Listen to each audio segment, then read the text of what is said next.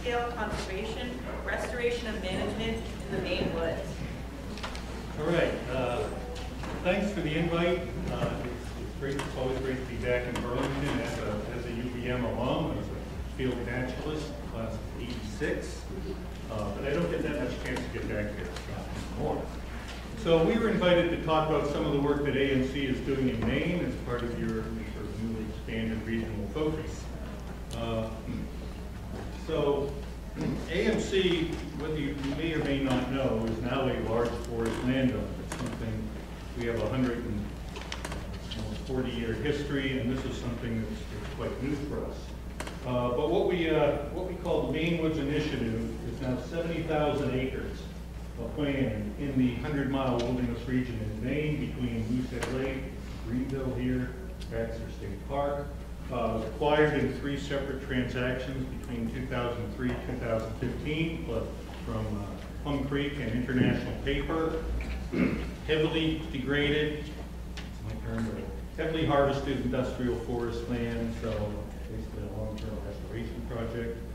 The land is managed for a combination of backcountry recreation, timber management, biological conservation, community partnerships, and it is the southern anchor of a fee-owned conservation corridor extending over 60 miles up to the northern tip of Baxter State Park, encompassing with the new national monument over here almost 500,000 acres, and with the surrounding easement lands, which don't show up very well, but we have the Moosehead easement and the Cotton Forest easement up here. Almost 750,000 acres of contiguous conserved land, almost as big as the White Mountain Forest. Now, first talk about conservation in the region, and talking about watersheds. Again, this is a mountainous region. It's sort of the biggest mountain cluster between sort of Bigelow and Katahdin. We have the Barren Chairback Range down here, the Whitecap Range, the Bakerloo Bay Range up here. So there are a lot of headwater watersheds in this region. I want to talk about one in particular, which is the west branch of the Pleasant River. Headwaters up here in the West Branch Ponds, flowing down through Galpagus and down eventually into Nodstar. That headwater watershed upstream of Galpagus is about 32,000 acres. One of the state's premier native brook trout fisheries, very little, if any, history of stocking. And in the falls in Galpagus, essentially prevented the upstream movement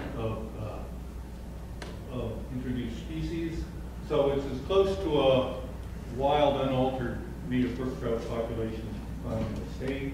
We also have Bicknell's thrust habitat at the upper elevations of Baker and Whitecap. This is TNC has identified this as a priority freshwater ecosystem for their regional conservation portfolio. A retired Maine fisheries biologist called this river system an ecological treasure trove because of the lack of stocking and introduced species. And the Maine River Study called it one of Maine's top 10 undeveloped rivers. So it's a pretty special river. Now, in 2003, before we got involved, about 11% of this 30,000 acre watershed is conserved in the Appalachian Trail corridor and a couple of small state of Maine properties. Now, 94% of the watershed is conserved. Not only primarily because of AMC's ownership, but also some parts in the Plum Creek easement. And there was also an additional ongoing conservation project over there, led by the Forest Society of Maine, that should bring the watershed level conservation up to about 97%. So a tremendous level of conservation at the watershed scale. And also, about 2/3 of this watershed is protected in Gap 1 or 2 lands between the Appalachian Trail corridor and permanently designated ecological reserves on AMC's land. Now, one of the interesting things about this reserve area, not sure how well this shows up, but again, this is Google Earth. This is a kind of a 3D image. This is the White Cap Range over here. This is the Baker Mountain Range over here. The West Range goes up this way. This is the valley of the river. When you think about big wilderness and reserves in our region, most of them look like this. Okay, they're centered around a mountain system, and they may have some headwater watersheds. Reserves that look like this, which are centered about a large valley of a major river, are relatively uncommon. You have places like the Pemi and the Wild River Wilderness and the White Mountains, certainly some big areas in the Adirondacks, but this type of reserve is quite uncommon. Okay, so what have we been doing in this area? Again, we said this is some pretty heavily degraded, heavily harvested industrial forest land. We have a lot of culverts that look like this. Most of the major road systems in this area were put in the 70s when it was back in St. Regis land. So we've been involved since 2011 in a major aquatic habitat connectivity project with the Natural Resource Conservation Service, Trout Unlimited and the Nature Conservancy, part of the larger Penobscot River watershed restoration effort. And over the past 5 years, we've done 19 barrier removal projects, primarily hanging culverts, reconnected 22 miles of headwater streams to their main stem rivers. We've got another 3 years to go, and we should have pretty much removed all of the aquatic habitat barriers on this project. Most interesting is this sub-watershed. This is the Mountain Brook watershed. It's about a 3,000 acre watershed. Entirely within our ecological reserve, and for 40 years it has been separated from the main stem of the West Branch. It is now reconnected. So those old culverts now look like this. Pretty good investment of public money, if you ask me. Some other work we've done is simply passive restoration. Roads within these reserve areas have been retired and are being allowed to naturally regenerate. We've also, in one of our reserve areas, our easement allows us to do some active restoration harvesting, an area that contains hundreds of acres of sort of monoculture plantations, primarily red pine and black spruce, and we were able to do some restoration harvesting in those, not for long-term timber management, but try and restore native species, forest composition, and enhance the structural complexity of these plantations. So this one shows, this is a 62 acre red pine plantation in one of our reserves. If you look at it up close, you can actually see the trees just planted in rows. We removed half of it in sort of large patch cuts. We'll come back in 15 or 20 years, remove the other half, and then essentially this will become part of the reserve. Basically, the natural regeneration will restore the native forest species composition. In terms of forest management, again, about half of the property is under active timber management. The rest is in permanent ecological reserves. Again, this is the West Branch Reserve, but also the headwaters of the Roach River up here.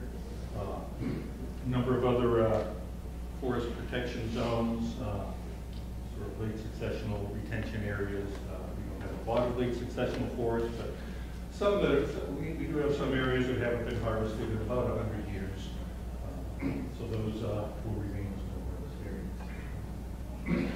Now we've been, this document, this Forest Service document, Forest Adaptation to Climate Change, came out about after we'd been managing these lands for about 10 years, so we were able to compare our management with the goals set forth in this, the 10 strategies set forth in this document. And we've actually found there was a pretty good management. I mean, pretty good correlation. I'm not going to go through all the strategies, talking about what we're doing. A lot of it is what you might call ecological forestry 101. Structural complexity enhancement, restoration of more mature forests, strong riparian zone protection. I think our goals for timber management are very similar to what Bill was talking about in their structural complexity enhancement. We were trying to restore more structurally and compositionally complex mature forests, even in our managed timber areas. We are not starting from nearly as nice a place as they started in their experimental forest. Again, very heavily harvested forest. Our approach is somewhat different. I think our long-term, our preferred successful approach is deferred shelter wood, maintaining multiple age classes, but always maintaining that older age class. But a somewhat heavier harvesting regime than a group selection or a simple opening up the stand more. We do have a tremendous problem with beach shells, so we're trying to deal with that. But again, trying to maintain, restore or maintain more diverse, structurally diverse and complex forests. Biological stressors, we have an endangered species age guest. We run 3 traditional sporting camps on the property, so we have posters and handouts, and our guests are kind of eyes and ears on the property, and so we try to make them aware of endangered species. Refugia, again, I think we talked about refugia at multiple scales. We have the large corridor extending up to Baxter. We have our ecological reserves. But I like to think about reserves or refugia as almost a fractal pattern. At any scale you look at the landscape, there should be some part of it that's left alone. So you have big reserves at the landscape scale. At the sort of mid-level, you have older or later successional stands that are retained, and even within a stand, there should be single tree reserves. Those trees that are going to live out their full lifespan and die and fall over. Again, structural complexity, logical forestry 101. Talk about a couple of these things. Community adjustment through species transitions. We're not doing a lot of active work in this regard, but one thing we do is we pretty much retain all white pine. We don't have a lot of white pine, but where we have it, we are keeping it as seed source. We anticipate this will be one of the species that will be favored in the future climate. So we're trying to enhance that component of our forest. Monitoring, okay. We don't do a lot of active, monitoring of specific characteristics. Most, sort of our basic long-term monitoring is to our typical, every 10-year forest inventory. We also have a forest carbon offset project in one of our reserves that requires similar type of monitoring. So we'll have a sense over the long term of how the composition and the structure of the forest changes under both managed and natural conditions. But other than that, different type of monitoring by our easement holders.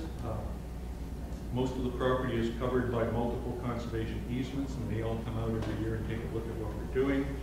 We're also FSC certified, so we have annual FSC audits. This was a classic case of that adaptive management circle that the early speakers presented. We have certain types of management. It gets monitored by our easement holders that tell us what we can do better. We do it, we change our practices. And this is especially relevant because probably the biggest focus of these monitoring efforts are our compliance with BMPs, our erosion control measures. So we've made a number of changes in sort of how we approach road management and culvert installation and things like that. So again, very simple example of this adaptive management circle. We are participants in the Forest Service's statewide spruce budworm monitoring. It may not be on people's radar screen, but it is a huge issue in Maine. Becoming spruce budworm epidemic is pretty much front and center on every land manager's radar over there. And we hope to be able to establish Bicknell's thrush monitoring in some form on Baker Mountain. This is probably one of the most significant Bicknell's thrush habitat areas in the region that has never been surveyed for thrush. I'm sure it's up there, it's on Whitecap, but one of the largest subalpine forests in the state. And we are in the process of establishing trail access to that area, so once that happens, we hope to get some Bicknell's thrush monitoring. In my last 30 seconds, though it's not relevant to us, I do need to put in a plug for the work we do on the White Mountain National Forest, which probably could be the subject of an entire talk over here, maybe next year. And really, this is true, much more in line with what the Vermont Monitoring Cooperative does, and hopefully we can get more involved in these types of activities. We've been monitoring mountain air quality, sulfate deposition in ozone since the 80s. We map alpine plant communities, not only in the White Mountains and in Baxter, but also in Baxter State Park, as establishing a baseline for climate change. We're involved in long-term climate monitoring research in cooperation with the White Mountain Observatory. We've got a project going on mountain stream chemistry, and we're also been establishing a alpine plant phenology monitoring project. We utilize a lot of citizen volunteers in a program we call Mountain Watch, and again, which is essentially the citizen science long-term mountain monitoring program. So maybe we can get one of our other folks over here, Georgia Murray, who's most of this is her work, next year. So that's it.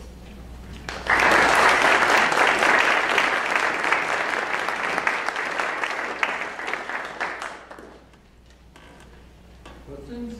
Anyone wants to run off lunch? I'm curious about the culvert replacement work that you did. Did you folks look at wildlife passage as well as aquatic organism passage when those culverts and bridges were retrofitted? Wildlife passage, Such as larger mammals being able to move easily along the river corridors under or through those. the larger mammals will have no problem walking through this landscape. They basically have gravel, forested roads. This is not, major highways, so there are no impediments. There are no impediments to large, at least not on our property. When you get farther downstream, coastal civilization, it's not an issue on our. This is a largely unfragmented, undeveloped landscape with no public roads. Yeah, so you mentioned a lot of ways that you have monitoring frameworks in place, and then you mentioned a lot of climate adaptation tactics you're using. I was wondering if you have any monitoring specifically to see if like your culverts will withstand increased extreme events, or your white pine are starting to expand, or anything that's specific to climate change adaptation strategies you're putting in place. Well, in terms of the white pine, we know it's regenerating well where we're retaining it. When we do those 10-year inventories, it'll take, quite a while to see if that is increasing as a component of the forest, which I suspect it will since we're not harvesting it and it's regenerating. In terms of the streams, we are designing, when we replace culverts, we are designing them for larger stream events. The only monitoring will be will they stand up when we get those big storm events. That will be the proof of the pudding, so to speak. So, but after when we have a major storm event over there, our land manager will go out and we will check all the roads and see what's held up and what hasn't, and try to figure out what needs to be strengthened. Yeah, a question on your citizen science program. What is their monitoring? Is it phenology? Yeah. So how do they go about that?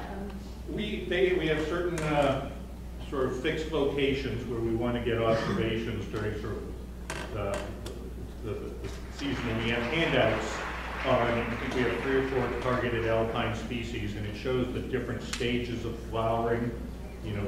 Bud hasn't broken, the bud is broken, the flower is fully expanded, the seed is starting to form.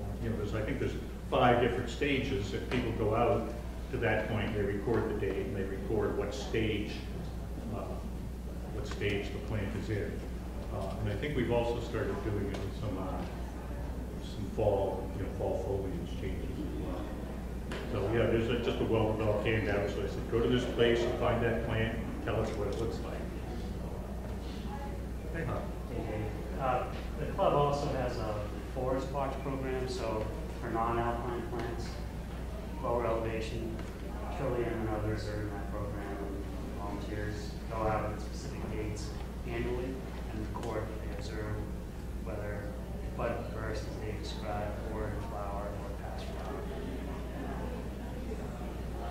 No more, any more, and then I guess it's noon.